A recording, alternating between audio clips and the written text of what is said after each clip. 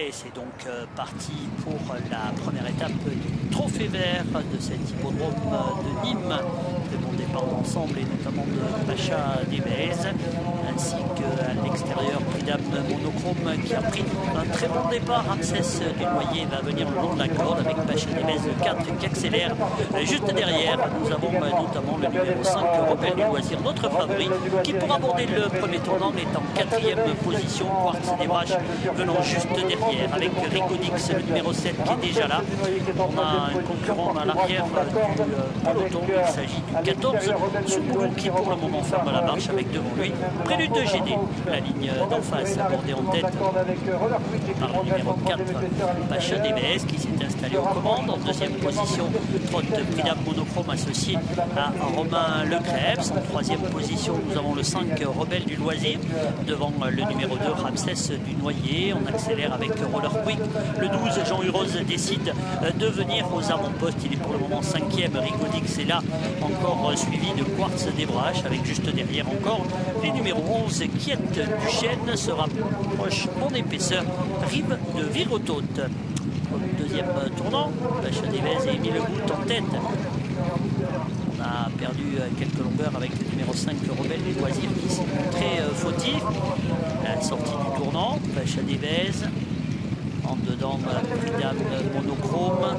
Roller Quick le 12 vient en épaisseur. L'As Rive de Virotaute se rapproche également avec un peu plus loin. Il y a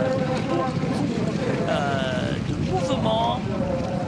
On vient d'annoncer sur l'hippodrome la disqualification du favori, le 5 Rebelle du Loisir. Les concurrents vont passer une nouvelle fois devant le poteau sous la conduite du 4 Pacha Nîmes. La 2e place pour le 6 Prix d'Âme monochrome. On confirme que le 5 a été disqualifié. Roller Quick est 3e pour aborder le virage en 4e position côté corde. Trotte Ramsès du Noyer, l'As Rive de Virotaute est là, alors qu'un effort de Prince Charmant, le 15 avec Jacques-Henri Trèche qui vient également se positionner 7-8e. Quiette du Chêne est juste derrière. On tente de revenir également avec Rigodix côté corde.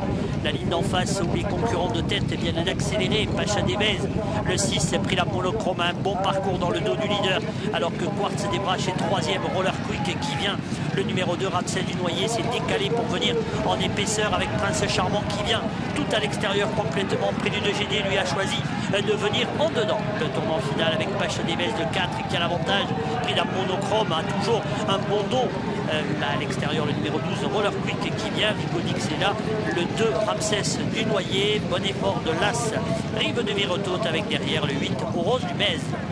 Dans quelques instants ils vont aborder la dernière ligne droite de l'épreuve sous la conduite de Pacha Nîmes, Prix d'Âme monochrome. La 3e place pour Roller Quick, la 4e pour Quartz des Braches, alors qu'à l'extérieur de plus en plus vite Ramsès du Noyer avec tout à l'extérieur l'As Rive de Virotaute.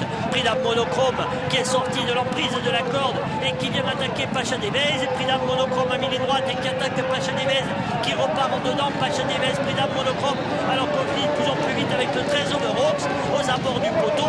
Pacha Nîmes, le numéro 4 s'impose, le 6 est 2e, le 13 Overox, la 4e place pour le numéro 16 Prélude de GD avec le 14 peut-être Soumoulou pour le Big 5 que je vais vous confirmer cela dans quelques instants.